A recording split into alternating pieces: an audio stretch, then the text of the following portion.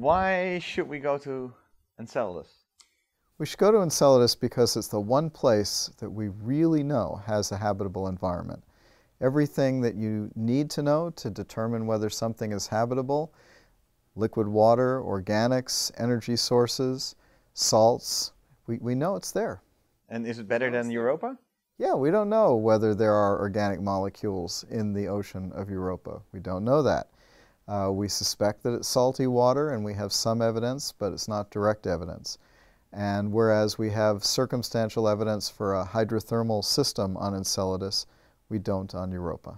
It's interesting because Europa seemed to be like the holy grail in our solar system for a while. Yes. When it comes to life. Of course, we are the holy grail. Well, we know the answer, right? Yeah. Here, right?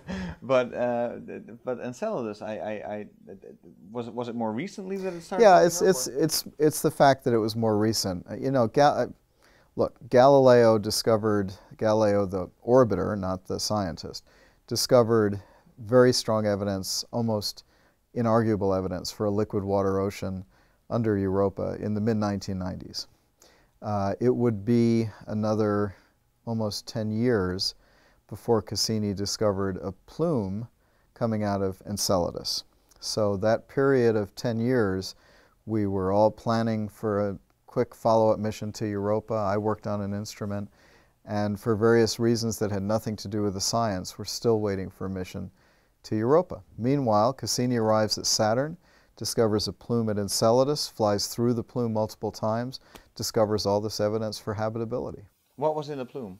So in the plume is, and Cassini has sampled these directly with its mass spectrometers, gaseous water, water ice, salts of sodium, potassium, and probably chlorine, organic molecules including methane, other hydrocarbons, benzene, some others, and these tiny silica nanograins, really tiny nanometers that are almost pure silica, SiO2.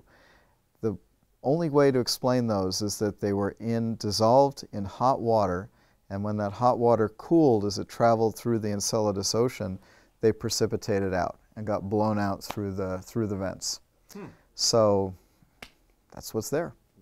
And how likely does that make, how habitable does that make Enceladus? It makes it very habitable. The basic requirements are, for life as we know it, liquid water, organic molecules, contact with minerals, which the salts tell us is happening because life requires the minerals, gradients in temperature or in chemistry, which the silica nanograins tell us is happening at the bottom, what we call a hydrothermal system, and a long-lived liquid water reservoir, which Cassini also discovered through looking at the gravity, the mass distribution in Enceladus. Yeah. And what would you think, Enceladus or Europa? Oh, both. Look, we have to do both. And we also have to go back to Titan because of its methane seas. And, all of this is eminently affordable. So we have to do Europa through what's called a flagship mission because of the radiation belts. It's a very hazardous environment. Enceladus we can do with a relatively low-cost mission. The materials flying out into space, the radiation environment is very benign, so we can use a simple spacecraft and just fly through the plume for Enceladus. So really, fly through it and, yeah, and capture a bit of that plume. And yeah, which is what Cassini. No, I wouldn't take it back first. That's expensive. I would analyze it in place where, we do just what Cassini did, which is fly through the plume with mass spectrometers. But the Cassini mass spectrometers were designed 25 years ago, 20 or 25 years ago. So obviously, instruments have improved. And if we fly there today with the instruments of today, we can actually detect molecules produced by life and distinguish between molecules produced by life and produced by abiotic processes. Yeah. You say both, but then should Enceladus be first? Or what's the... Are they in competition with each other? They're not, actually. Okay. That's why I say both. So the way the NASA program works is that it has a program of low-cost planetary missions called Discovery. A group led by myself has proposed a mission to Enceladus under that program. We know, and NASA knows and has said so, that Europa as a target requires a more expensive mission. So that's what is called a directed mission or a flagship mission, which would be more expensive by a factor of 4. And more difficult? More difficult because of the radiation environment, and even though there was a hint of a plume, it looks like that hint was actually not a plume at all, and so ultimately to sample the ocean of Europa, we'll have to land, drill, find a place where cracks open and close, do something like that. So Europa, we're still not at the stage of knowing how to sample the ocean. We have to go back there just to determine how to sample it. In the case of Enceladus, we know. In case of Enceladus? We do. It's the plume. I mean, it's free samples, right? Yeah. Enceladus is sitting there because if there's life, handing out free samples. As well. I mean, the biological molecules that are produced by life, the evidence for life, will be in the plume. That's right. Yeah. And in case of Europa, I believe the mission that's now being proposed is just, like you said, it's just going there to figure out how we're going to do it. Right. It's not That's really right. looking for it.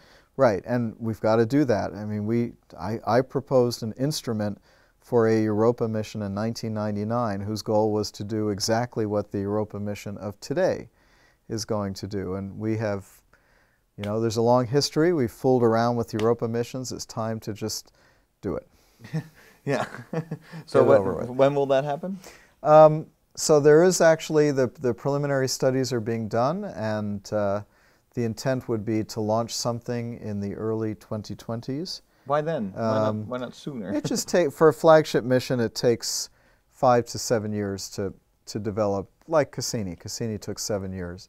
So it's 2015, so 2021 or 2022. It would arrive in the mid-2020s, and it would actually arrive, even though we would launch Enceladus first, if we are selected for discovery, we would launch in 2020. It takes a long time to get to Saturn. So we would arrive at the end of the decade of the 2020s. We'd arrive in 2030. For Enceladus? For Enceladus. The Europa mission will already have happened by then. Oh, wow. Good. Tell me about the Life Finder mission. So the Enceladus Life Finder mission, we would launch a spacecraft to Saturn. It would go into orbit around Saturn, just the way that Cassini did in 2004. It would set up a series of flybys with Enceladus by using the gravity of Titan, and we would fly through the plume of Enceladus 10 times, 10 orbits, sampling the material every time with 2 kinds of mass spectrometers. These are devices that essentially sniff or they taste the gas and the ice to determine the composition, and they would, with that material, determine whether biological processes are going on, that is life, determine the details of how habitable, what is the acidity, what is the oxidation state, what is the temperature of the interior ocean, all from this plume, and also tell us something about how Enceladus formed, which planetary scientists want to know. But the key goal is to find or to look for and identify molecules that are being produced by biology. How do you find them? I mean, so what are they? We have 3 tests, and they have to do with some very fundamental things about the way life behaves. So remember, it's life that exists in liquid water. Amino acids work extremely well in liquid water, and they are everywhere. They're in meteorites, they're in interstellar space. They form very easily. But amino acids that are produced by chemistry without life have a very specific pattern. The molecules, the amino acids that are the easiest to form are the most abundant ones. Simple, dumb thermodynamics. Life doesn't work that way. It couldn't work if it just used the most common, simplest amino acids, so it makes the more complicated ones. And that pattern, where the more complicated amino acids are the more abundant, that's the signpost of life. So there's a very clear distinction between what you see in meteorites and what you see in biological systems. There are hundreds of amino acids. Life uses 22 of them. And when you look at meteorites, or you make amino acids in a laboratory, the most abundant amino acids that you make are the simplest ones. So, and what would you literally look for? You would literally look for the pattern of amino acids, the abundances. You would identify each amino acid in the plume and determine its abundance. The mass spectrometer can do that. It does it by looking at the masses and the fragmentation patterns, the fragments that you actually make as these molecules pass into the mass spectrometers. Could you specifically say, oh, it's that amino acid that we found? Well, yeah. I mean, for example, if you were to find the two simplest amino acids are glycine and alanine. If they turn out to dominate over every other type of amino acid, then it's not a biological system. It's an abiotic system. Huh. So that's the signature, okay? If you find that other amino acids, methionine and various others, threonine, for example, methionine is a good example, the heavier, more complicated ones dominate. That's the signature of biology. So that's the first test. The second test is that membranes in biological systems, the things that encase cells, are built out of common building blocks. This is called the Lego principle by Chris McKay, that the individual building blocks for the membranes are very regular. They may contain 2 carbon atoms each, or they may contain 5 carbon atoms each. But whatever they are, life uses a boxed set of those common subunits. So you would see when you analyzed, for example, fatty acids in the plume, you would see that they always had an even number of carbons, by way of example. That's the signature of life. The equivalent chemistry of building at least the molecules out of which membranes are made, if it's done abiotically, one such process is called Fischer-Tropsch reaction. The chemistry uses everything. So you get 3 carbons, 4 carbons, 5. It's all over the place. It's like starting with your regular Lego pieces, smashing them with a hammer, and trying to put it together using all the shards and the fragments. Very different pattern. Third test is to look at the way that life uses isotopes of carbon, because life prefers to use the light isotopes of carbon. And by measuring the isotopes of the carbon in every carbon-bearing molecule in the plume, the organics, the carbon dioxide, carbon monoxide, we'll be able to tell whether there is an indication of life processing the carbon that's in the system. And could it be that life that's on Enceladus or any other place besides the Earth uses a different isotope? There's carbon-12 and there's carbon-13, and that's it. Carbon-14 is it's short-lived, it's radioactive. So it basically, I mean, life does use it. We ingest carbon-14, which is made actively in the atmosphere, but in a dead organism it decays just to nitrogen-14 in the end. So yeah, there's 12 and there's 13. Now, would a form of life preferentially use carbon-13? Energetically, that's a lot more expensive. Huh. And so biological processes depend on being able to process a lot of carbon very quickly. And so we would expect that life would use the lighter isotope. Yeah. Now, the question you asked is a good one, and this is why we have 3 different tests for life, because it's possible there's something very odd going on, and we want to rely on multiple tests, not just on one. On the other hand, life as a system that is able to perpetuate itself must maintain a low entropy environment in its cells. That's why it expels waste all the time. And that's energetically really expensive. And so these patterns of life that we are looking for should be very, very common, because they're part of the overall chemical philosophy, if you will, of maintaining a low entropy environment in the cells. Yeah. Is there anybody else working on a similar mission, or is this just the mission? If there's a mission, it will be this one, or so within Discovery, we are the only one going to Enceladus. However, there was a proposal that has been advertised widely to bring a sample back from Enceladus, and that mission is called Life. We are Enceladus Life Finder, ELF, and the other one is Life. Life is a wonderful idea. It's more expensive. We have never returned a sample from the outer solar system.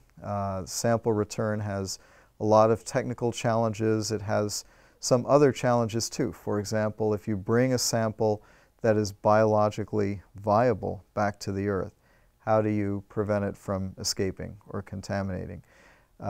If you actually are storing a sample on the way back to the Earth for a long period of time, how do you prevent its contamination from stuff that you brought from the Earth?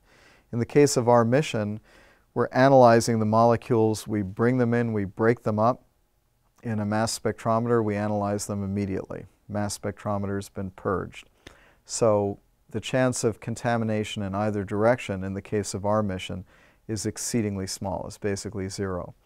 Life has the challenge of both forward and backward contamination to contend with. But if ELF comes up with positive indicators for life, I'm sure there will be a lot of excitement about ultimately bringing a sample back and perhaps studying it in more detail to be able to understand, what the nature of that life is. And we see ELF as opening the door to the exploration of the first extraterrestrial biota ever discovered, if it's there.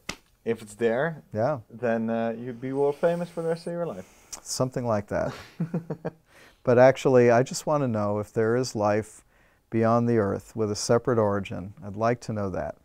And, looking at the time it takes to explore the outer solar system, looking at the difficulties of finding it on Mars, although we might find it on Mars, I really do believe that ELF provides the best chance for that. And so that's really what what really drives me with this mission, is that it gives those of us who are middle-aged a chance to actually find out whether life really exists beyond the Earth. Today, the correct answer to the question, is there life beyond the Earth, is we don't know.